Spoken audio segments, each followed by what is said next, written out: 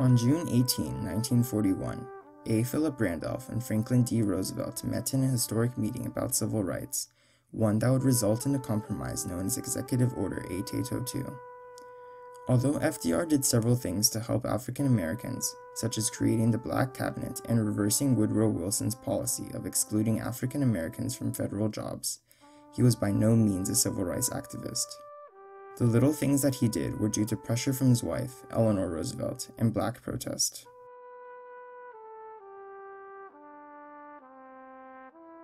A. Philip Randolph was the main proponent for creating Executive Order 8802. In 1925, he was chosen by the Brotherhood of Sleeping Car Porters to lead their organization, a labor union aimed at improving the working conditions for porters. The Brotherhood was the first African American labor union to sign a collective bargaining agreement with a major U.S. corporation, a testament to Randolph's ability to negotiate and resolve conflict. Through the negotiation process, Randolph gained many allies and forged connections that would help him to organize the March on Washington movement in 1941. The March on Washington movement was created with the goal of protesting segregation of the armed forces.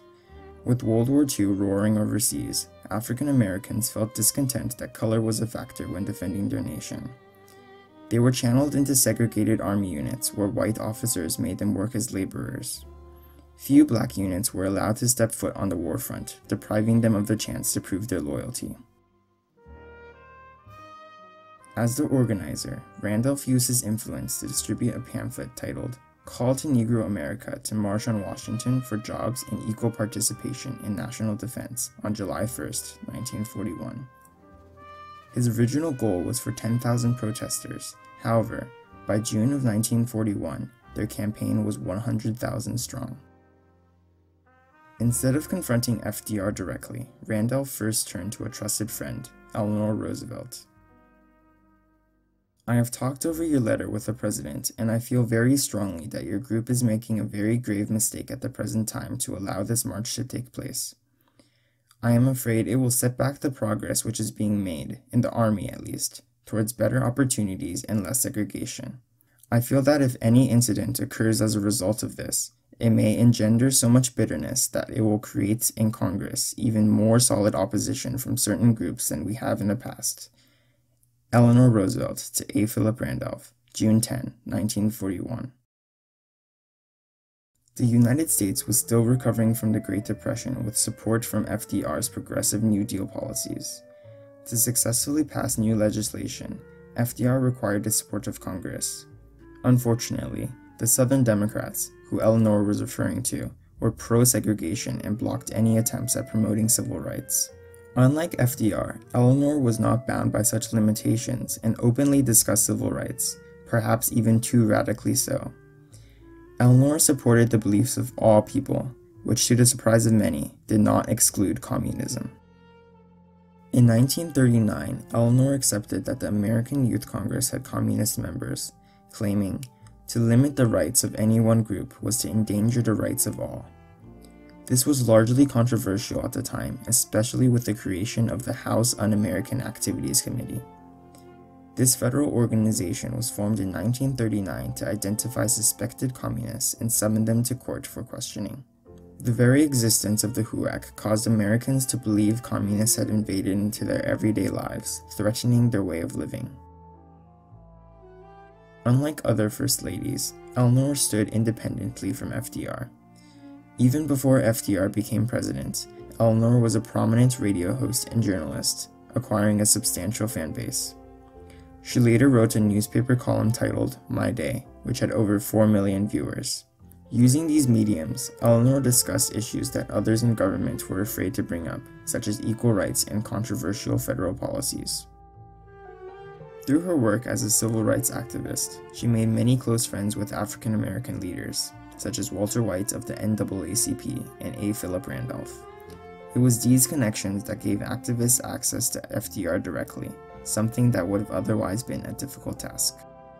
Since FDR was still worried about losing the support of Southern Democrats, which would prevent him from effectively dealing with World War II and alleviating symptoms of the Great Depression, he first tried to convince Randolph that the march would be impossible to control. The president made as his first comment, he said, Phil Randolph, we can't have 100,000 Negroes marching on Washington. If anything such as that were to occur, you wouldn't be able to manage them. We might have bloodshed and death. In reality, Roosevelt's primary fear was the tarnishment of America's international reputation as a leader in liberty. Roosevelt had openly reprimanded Germany for its racist policies against Jews and advocated for liberty and freedom. In his fireside chat titled, "On the Arsenal of Democracy," FDR states, "They may talk of a new order in the world, but what they have in mind is only a revival of the oldest and the worst tyranny. In that, there is no liberty, no religion, no hope. The proposed new order is the very opposite of a United States of Europe or a United States of Asia. It is not a government based upon the consent of the governed." And Roosevelt could not take their chance that 25,000 people would be in Washington at a time when he was calling the United States the arsenal of democracy. And then if 25,000 Negroes came to Washington, he would look like a fool. Of course, Randolph refused to concede without winning any concessions.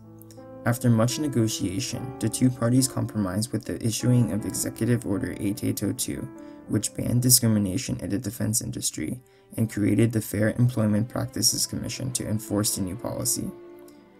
Although Randolph was satisfied, many of his followers believed that he settled for too little at a time when FDR was completely pushed into a corner. People were upset because it meant you had to rely on Roosevelt's word, and Roosevelt did not have that much credibility among African Americans about anything. He had not demonstrated any great commitment to civil rights. He had not demonstrated any commitment at all to equal employment opportunities, certainly. And a piece of paper with Roosevelt's name on it didn't mean a whole lot to a lot of black people.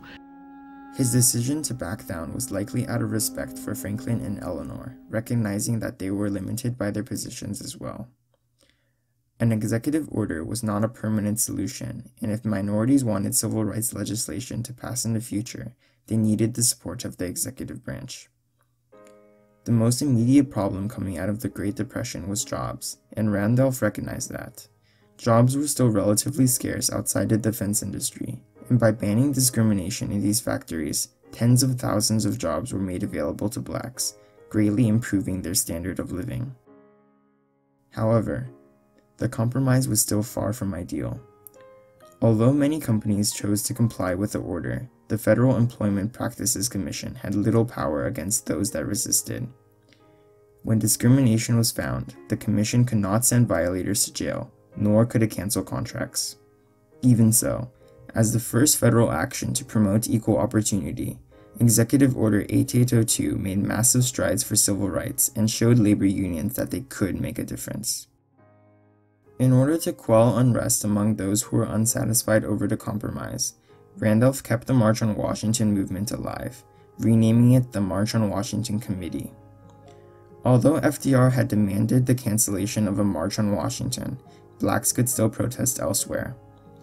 Throughout the early 1940s, mass protest rallies popped up in major cities around the nation. 10,000 showed up in Detroit, 16,000 in Chicago, and a staggering 25,000 crammed into New York City's Madison Square Garden.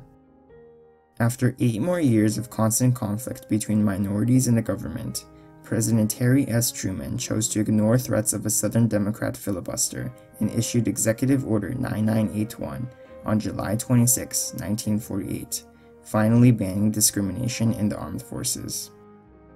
Even though FDR failed to fully support civil rights, his actions were understandable for his time. His presidency ran through crisis after crisis, never giving him the opportunity to champion a specific cause. To successfully drag the nation through troubled times, he was forced to issue broad policies that would offend the least people in Congress. Executive Order 8802 did just that while still greatly helping African Americans and paving the way for future presidents, such as Truman, to follow in his example.